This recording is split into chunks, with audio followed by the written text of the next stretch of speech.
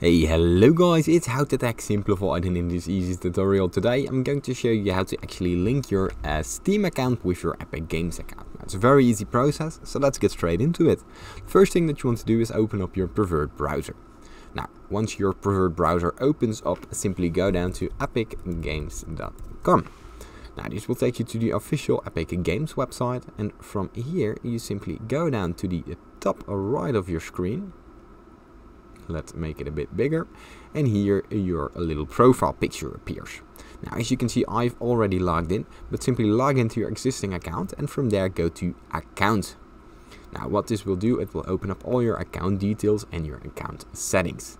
Now, from here we go to the left of the screen where all the options appear. Now, here we go to the apps and accounts, and this will take you to this page. Now, as you can see, there's a load of options to choose from. We'll go for Steam, and here simply press connect. Now, this will go to the second screen, and here simply press connect account, and it will take you to the official login of your Steam account. Now, it's easy as that. Simply sign into your Steam account and your accounts will be linked together. Now, if you still get any questions regarding this tutorial, or if this tutorial has helped you, please leave it in the comments down below.